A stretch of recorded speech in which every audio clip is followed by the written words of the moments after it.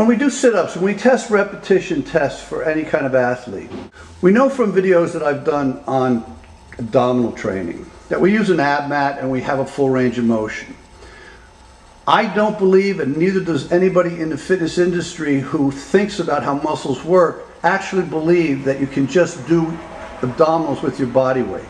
But we need a testing protocol to use for repetitions because it's really hard to judge how much the upper body weighs versus how much pressure we got to put on the exercise. So first we teach the athlete how to do the exercise. So we'll do sit-ups. We do the normal sit-ups, and what she's doing is she's doing sit-ups with her body weight. The more sit-ups we do, of course, the more the body's going to get used to it. So we need a testing protocol. So what I'll ask the athlete to do is to take a weight. In this case, we're going to use 16 kilos. And we're going to test her to see where she can do 10 to 20 reps so we can kind of get a judgment of how strong she is.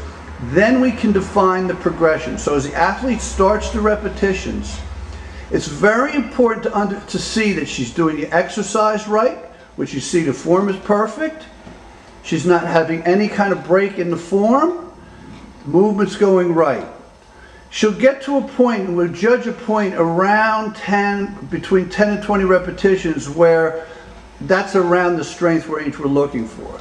Now you'll start to see as she starts to get tired, and this is what you have to do as a trainer, things are starting to happen. You're seeing her hips are kicking a little bit, okay? She as an athlete is going to start to continue to do the exercise. But as the coach, what I want to do is, now when I see a slow movement like that, and now she's starting to jerk at the movement a little bit, that's where the repetition test stops. Now we're done with the test because she'll do more reps, but now the muscle's giving out, and now this is where we can define the progression at the best position at. And this is how we do all repetition tests. The repetition test is the same thing we can do with the side of the hip. The athlete starts the exercise. During her previous training, we figured out about what she can do 10 to 20 reps with. Now you'll see she's doing the motion, full range of motion, all the way up and all the way down. But what we're looking for as the coach is when she starts to get tired, what she's going to do is the body is going to automatically start to shift. And it's going to start to move the hips backwards to try to make the weight easier. Now you'll see her hips are moving back, and that's when we stop the test. The test stops when the athlete breaks form.